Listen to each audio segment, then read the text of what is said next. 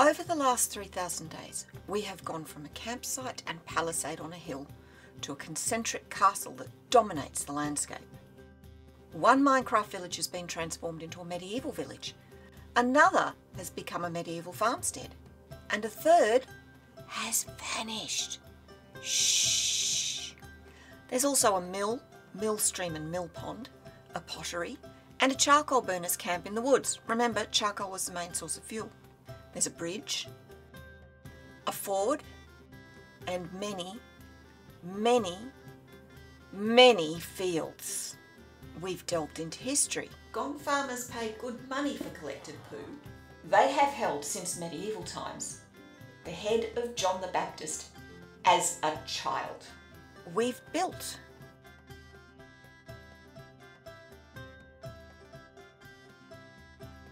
And we have been plagued by bandits. It is time to go deal with the bandit camp. But to do that, we first need to head into the secret Minecraft part of this castle world. And the secret Minecraft part is more secret than it was. We'll just pop down here. And over here. If you remember, it used to be just here, there was sort of like a mine entrance. Yeah, it's gone. Let's come around the back. Around the back of the potter's house. Through the trees. Into the cave. And at the back of the cave, the shaft hasn't moved. I've just shifted the entrance. So, here we are. Right, just going to grab some pumpkins. Right, that's 40, that's probably enough. Next, we need to head back up to the blacksmith's. Oh, I'll have to get you out. Where have I put the blast furnace? Oh, won't say no. Now I have to smelt a whole lot of iron. And while it smelts, let's talk about armour, or lack thereof. I could talk about what a professional soldier wore, or a knight. Pauldrons, greaves, breastplates, helms, chain, whatever. But you can see in your head already what I'm talking about. For a knight, it's this sort of thing from the Morgan Crusader Bible. For a soldier, more like this. But what about the ordinary men called up from their villages to fulfill yet another obligation to their lord? What armour or protection did they wear? The answer is not much. If they were lucky, they had a gambeson or maybe a leather cap that someone had made for them or that they'd inherited from a dead or ageing relative, but otherwise nothing.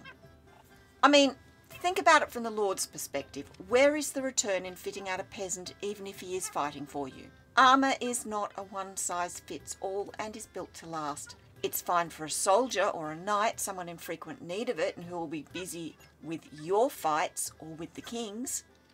But a tenant, who will soon be back at home if he survives working your land and possibly growing resentful? Do you really want that person to have armour?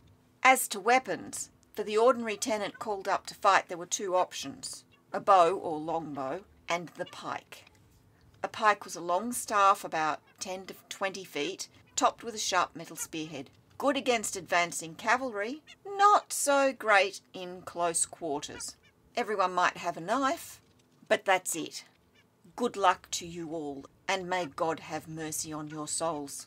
So now, on the dawn of day 3000, it's time to head to the bandit camp. I don't have anywhere near enough iron blocks, but hopefully I've got enough. I'm not bringing the destroyer with me because I don't want anything happening to it. Normally the Lord would ride out on his warhorse with his men arranged behind him. Oh, and by the way, big thanks to Claire Carter for linking me an excellent informed tour guide of Chepstow Castle, which solved a mystery for me. Should castle gates be open or closed? The answer is they should always be closed, opened only for the Lord and his retinue or someone equally important. Everyone else uses the wicket gate. But some of these doors are open for Minecraft reasons, some are closed for Minecraft reasons. I'm working on having them all closed, but it's a little bit of a conundrum. Right. So imagine that I have with me some of my men-at-arms, knights if I've got them, and the peasantry, armed with longbows and pikes. And we are heading out. Now, of course, to begin with, I'd have gone to the chapel, the priest would have heard my confession, I'd have taken communion, I'd have received a blessing, and the priest would have said that he would pray for us all. All right, it's already midday, we were supposed to start out at dawn. It takes a long time to march everyone over. Let's start playing out.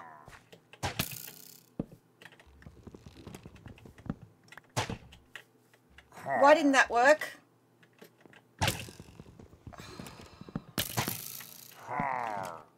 Why isn't that working?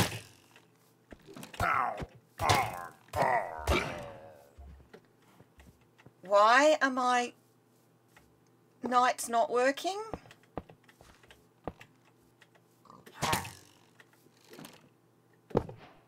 Yes.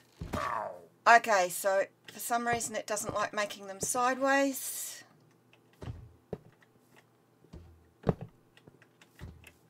Right, we shall just bring all my armed guards into battle. What? Why? Why does some work and not others?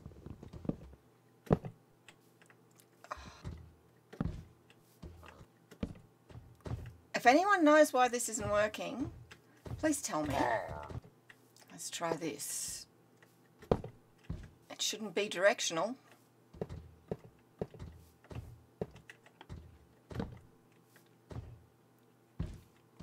I don't get it. I don't get it. Morituri, nolumus mori. No wonder they've been raiding us if that's all they've got.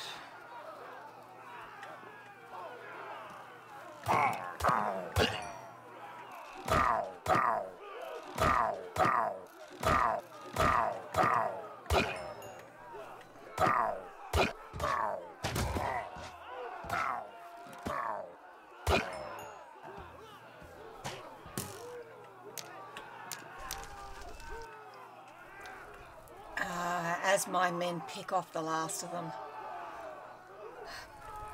That's the bandits vanquished, and I will salt the earth so they cannot return.